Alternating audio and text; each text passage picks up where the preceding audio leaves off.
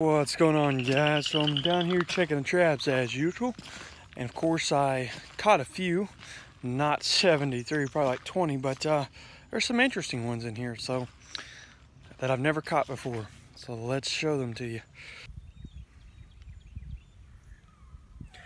Look at this, guys.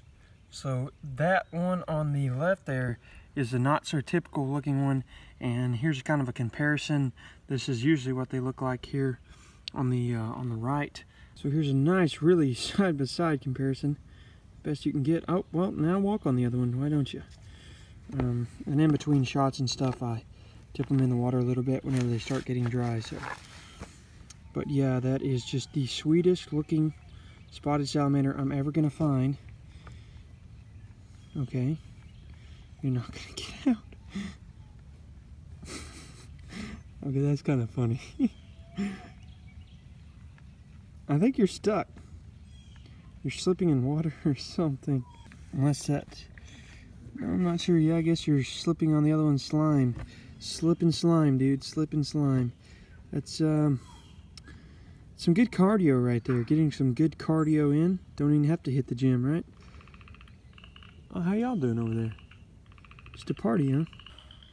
Alright, guys. So as you can see, there are a pair of spring peepers back here.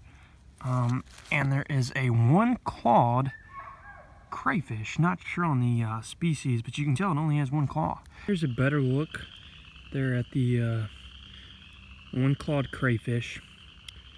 So yeah, I'm gonna let this little critter go and keep going. What's going on, guys? So this is the typical looking one, and this is the one that is not like the rest. It's not, I've never found one that's not spotted at all. Those do exist, but this one is the closest I've ever found to that, and it only has about 6, I believe it's 6 dots, if my math doesn't fail me. My math skills don't fail me today. What math skills? Yeah, look at that. Oh, there's another one over there, so probably about 7 spots maybe. It's pretty cool. That's really, really cool. Seeing one that looked like it rolled in mustard, and one that only got a few sprinkles. So, yeah. Like I say, here's just kind of a side-by-side comparison.